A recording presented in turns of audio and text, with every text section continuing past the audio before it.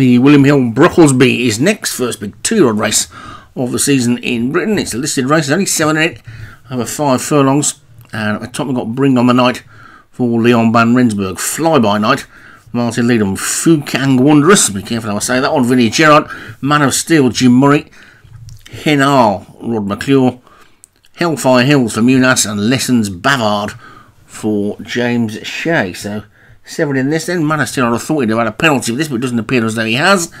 And away and racing.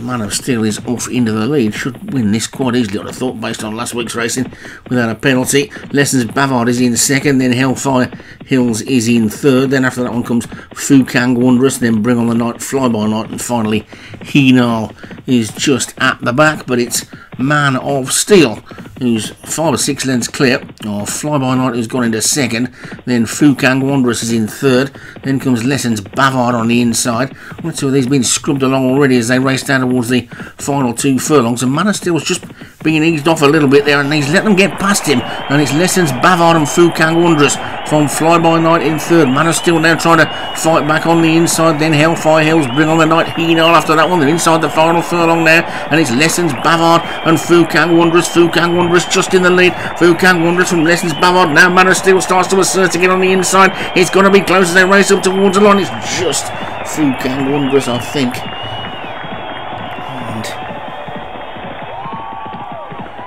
And actually, that's close. That could easily be a dead heat. It is, it's a dead heat between Fukang Wondrous and Lessons Bavard. So Fukang Wondrous for Vinnie Gerard and Lessons Bavard for James Shea. Dead heat. Man of Steel for Jim Murray was third. Henal for Rod McClure was fourth. And Hellfire Hills for Munas was fifth. So look at that, dead heat, short head. Those are short heads in there. So a real tight finish and a dead heat to end the Brocklesby.